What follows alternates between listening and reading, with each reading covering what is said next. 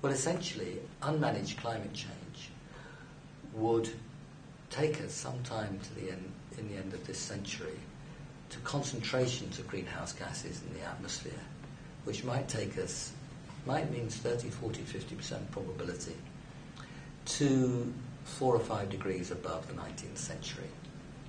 We have not seen temperatures like that on the planet for 30 million years around.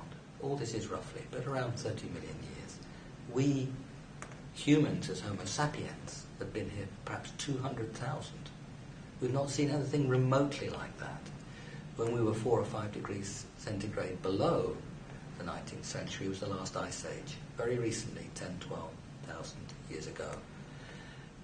You could not really survive at latitudes above those of London.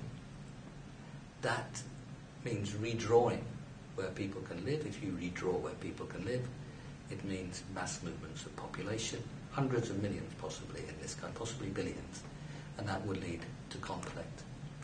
Anyone who understands Indian history will recognise the conflict that can come with the movements of population on scale, and we're talking about much bigger scale than we've seen at any time in human history. All these are possibilities, but they're not with small probabilities. These are things which could really happen from unmanaged climate change. The scientists tell us that anything much above 2 degrees centigrade would start to look very dangerous. Indeed, we haven't seen 3 degrees centigrade on this planet for around 3 million years. So the challenge is to try to hold temperature increases to 2 degrees centigrade above the 19th century or less. We can manage that, but only if we act strongly now.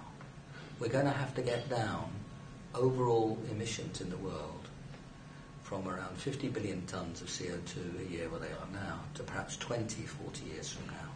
We have to cut by a factor of 2.5.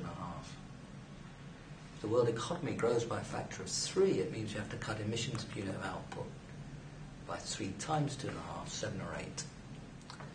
That means essentially an energy industrial revolution, starting now, because this is a story of a build-up of stocks from the flows that we put out each year as humans, flows of emissions.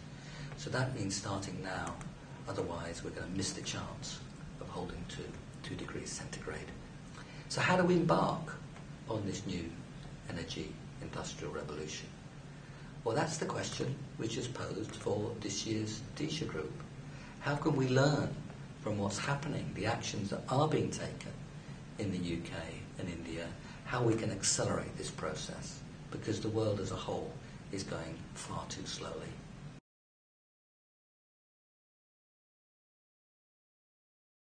So the group that gets together to do this has to have broad experience across different parts of human activity and the economy, and it has to have different analytical disciplines because they all come in. That's the kind of group that you need, and I believe that's the kind of group that Dishaa can offer and will offer and has offered already in its first example. Developing countries, emerging market economies are the biggest part of the world population, perhaps now 6 billion in the 7 billion in the world. What they do over the next 30 or 40 years is actually the most important, simply by weight of numbers. On the other hand, rich countries have a great responsibility because they got rich on high carbon growth. They're responsible largely for the difficult starting point, emissions that have already accumulated. They also have, at least for the moment, stronger technological backgrounds, and they have greater resources, at least per capita, to bring to bear to deal with those problems. So you've got to have rich countries and poor countries and emerging market countries working together. How can people work together? Well, it helps a bit if you've got some common culture and common history. And the great good fortune of the UK and India is their histories are inextricably intertwined. I think on balance, not always of course, but I think on balance to the benefit of both. So the UK and India are of special importance here in their ability to combine rich country perspectives and responsibilities and poor country perspectives together. And that is why I think Dishaa and the UK-India partnership has so much to contribute here.